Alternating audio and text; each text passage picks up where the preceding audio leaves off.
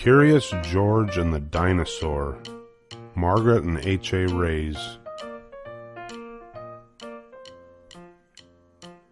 Jimmy's class was taking a field trip to the museum, and George was going along. "We are glad to have you, George," said Mr. Chauncey, the teacher, "but don't get into trouble." At the museum, Mr. Chauncey began to explain one of the displays. "These rocks are millions of years old." The students weren't listening. "This is boring," said a student. "It sure is," said another. "When is lunchtime?" asked a third. George wandered off. He didn't find the rocks very interesting either. But in the next room, George saw something very interesting. It was a huge skeleton. What a long tail! It was too much for George to resist.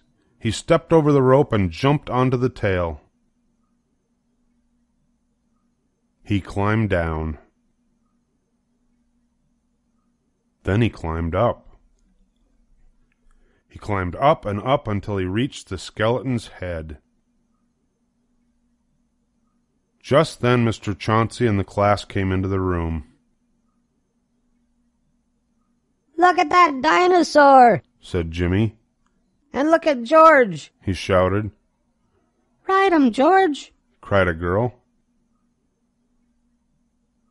The guards heard the noise. "Get down from there," ordered one of them.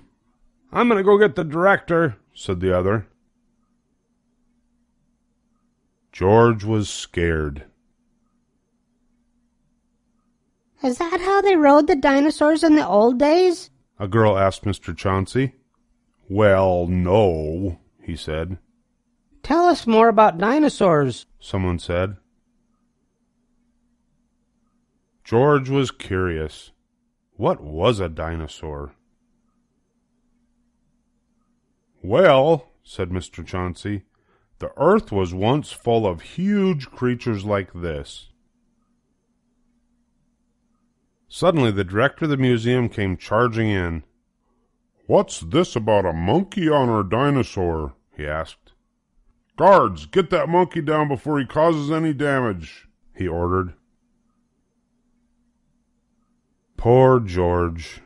There he was on top of a dinosaur and no place to hide.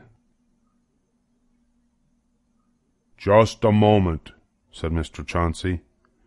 "George was a great help to me. He got the children interested in the dinosaurs." "We wouldn't have listened," said a boy. "It's so interesting," said another. "I want to come back again," said a girl.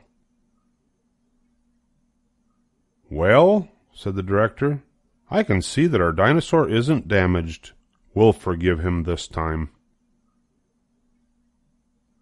"You can come down, George," he called. The students shouted. Mr. Chauncey said, "I have to thank you for making this visit an interesting one, George, but next time, promise not to ride the dinosaur."